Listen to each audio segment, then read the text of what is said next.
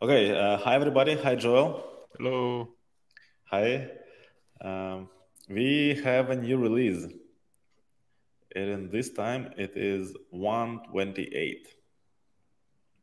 So I'm here to tell you everything about the new stuff in this release. So let's start.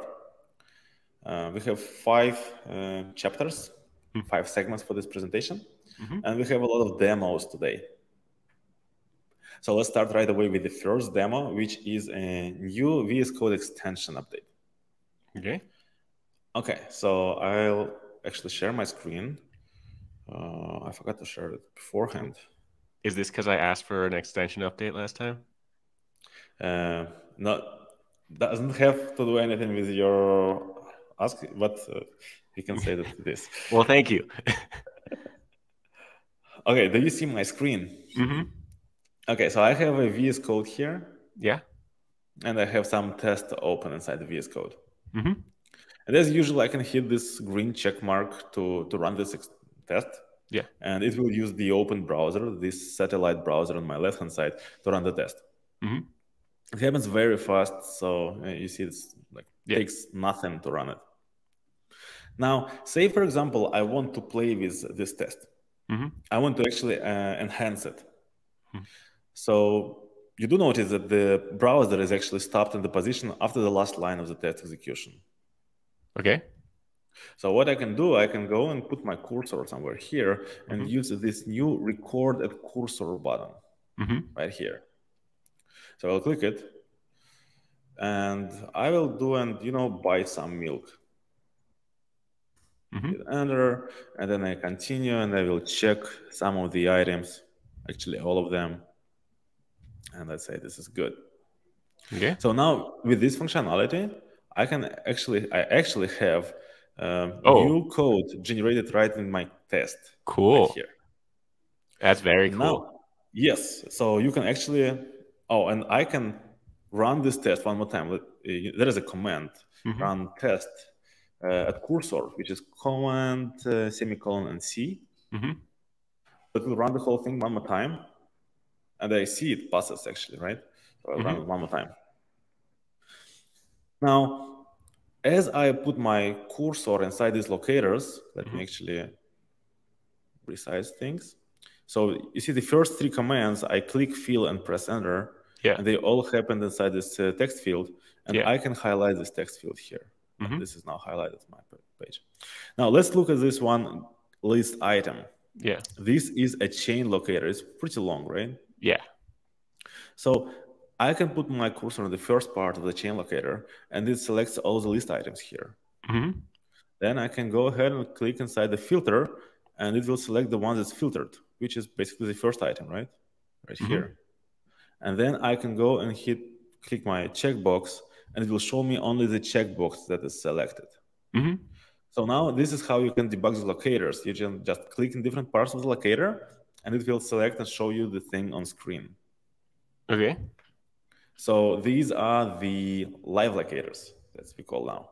And that's how you can basically debug and things. So for example, these are actually live for a reason. I can go ahead and edit it in place. Like for example, instead of buy some cheese, I can say regex cheese, right? And this is still the same cheese. What happens if it doesn't match anything? It doesn't show me anything. Okay. See, And you my delete screen it? is empty. You make it match again?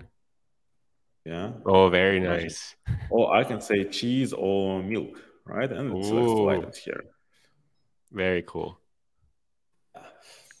So this is the new VSCode extension. The new thing, which is very nice, is recorded cursor, and all the previous functionality is still there. Okay, back to our presentation. This was a demo. Yeah, no, that was very good. I didn't have any questions. It looks very straightforward. Yeah, I think so as well. Small recap. So we have this new recorded cursor button. Moving on. So if you don't use VS Code extension, or if you prefer the terminal, we have this inspector thing. It's called Playwright Inspector. And there is an update there as well that I want to show you.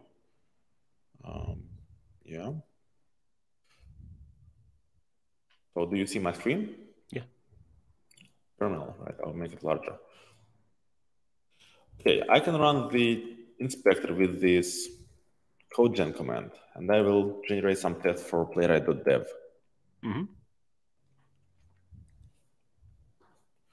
So now I have my browser window, and here on the right-hand side, let me zoom in, our inspector window. So it is right now in the recording state. So let me turn this off. And now here we have this explore button.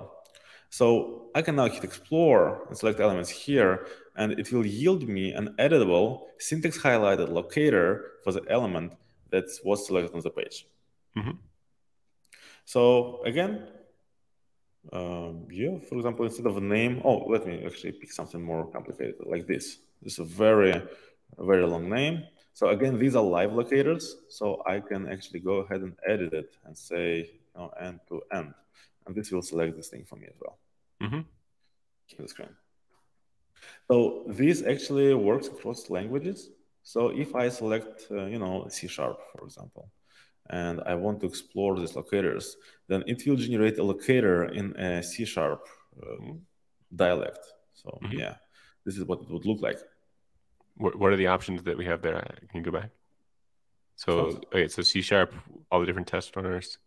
Yeah, different test runners, and then we have Python library and async, and we have Java, and we have Node.js test runner and the library.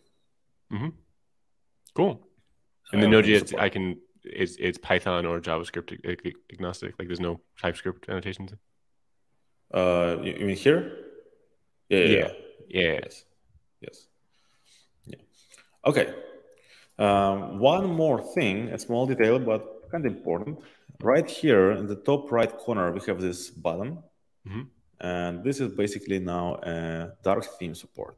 Okay. Does it look at my system preference? Yes, it does. Yes. Because it needs a tri-state. So how do I get it to the 3 states? What is the 3 states? Well, it's either force dark, force light, or system. Actually, I think if you don't touch it, then this is system. Okay. And if you touch it, it becomes a... I will file a bug report. Por favor.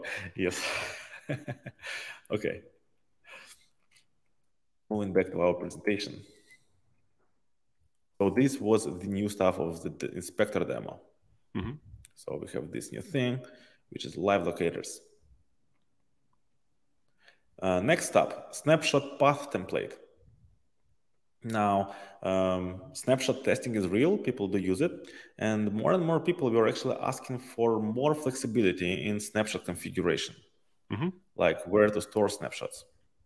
Well, now we have a one-stop shop. We have this snapshot path template, which lets you configure the place where the snapshots are actually stored. Cool. So here we have some example, and let me actually break it down to the parts. Yeah. So this test dir is the directory where your tests live. So screenshots is just the name of a folder. Yeah. And then we have two specs, two suites here, A spec TS and B spec TS. Yeah. And this is the path of the spec. And we have the argument and the extension. So there are actually many more tokens than test dir and test file path. This it's not enough. Yeah, many different things. And actually, you can go and read with the examples, everything about them in the documentation on playwright.dev. So please check it out. Wait, so would the browser name be in here? Well, usually the browser name is part of your project configuration. Oh, yes, the snapshot path template you can put as a project configuration option as well. I didn't follow that, but... as part of your... let me scroll back. Yeah. So right here, we have this option as part of the configuration. Right, okay, and this is where I usually specify my browser. Yes. If you specify it at the same level as a project, then you can hard-code the browser name you want here. And this is how you can actually reuse the same snapshots. For example, if you have Chromium snapshots and Opera snapshots or Microsoft Edge snapshots, you can reuse them by reusing the same location for the browser. Cool. Oh, okay, cool. So before I would have different folders for all of my snapshot locations, and now I can merge them together so that I don't have for Chromium-based browsers, I probably want the same snapshots. Precisely, yes. Cool. Yes. Okay. Moving forward. Okay, miscellaneous. So we have a bunch of new APIs. You can now configure retries and timeout per test suite, or actually test file. We have a little bit of new APIs for locator. Locator blur blurs it, and locator.clear clears the input field. We have two new APIs for, yeah, so if input field has some text inside of it, you can clear it up. I have questions about clear. Sure. So first I have questions about blur. What does blur do? Blur blurs the element. So it basically moves the focus to the body element. It moves the focus to the body. It is the same as element blur in Web API. Okay, but it doesn't blur the window. It does not blur the window. Okay, cool. Does it literally call element.blur? Yes. Okay. And then clear, what elements does clear work on? It's input elements. So the same as fill, basically clear is a shortcut for fill with empty string. Got it. Okay. So you can do content editable, you can do it works on text like area. Labels and text areas. Yes. Okay. Precisely. What else can you fill? Can you fill select elements? I don't think so. Okay. Okay. Two new options for Android APIs. This comes without comments. I never use the Android API. I hope these are good for people. These are still experimental. And last but not least, now we have the dark theme support for both Inspector and Trace Viewer. So Trace Viewer now has this dark theme switch as well. Cool. And last but not least, very important announcements. And we have only one announcement this time, which is Ubuntu 18 will be dropped. Basically, this is the last release that supports Ubuntu 18. Okay. This was deprecated as of Playwright 1.25, and finally we are heading towards December, and December will not be. In December, we will not support Ubuntu 18, basically. Okay, so people are on Ubuntu 18. What should they do? They should either update Ubuntu 18 to Ubuntu 20, or they should fix the Playwright version to 1.28. Do not update the version anymore. Okay, so they can. So if they stay on 1.28. They'll miss new features. Can they still use newer browsers? I don't think so. I mean, you can install Google Chrome from a stable channel, but we will not be able to support the dependency installation. We will stop testing of Ubuntu 18 and our browser builds as well. We will not ship our browser builds for Ubuntu 18 as well. Okay. Great. Okay. Recap. So 1.28, new VSCode extension, updated Playwright Inspector, a new configuration option for your snapshots, a bunch of new APIs for locators, Android, and Test Runner, and an important announcement, Ubuntu 18 will be end of life in December. Great. This is it. Thank you, Joel. Thank you, everybody, for watching. Yeah, I'll see you at 129. See you 1 to 9. Yes. When are we ever going to do 2? Is it? Are we going to get up to 199 or never? Happy Thanksgiving.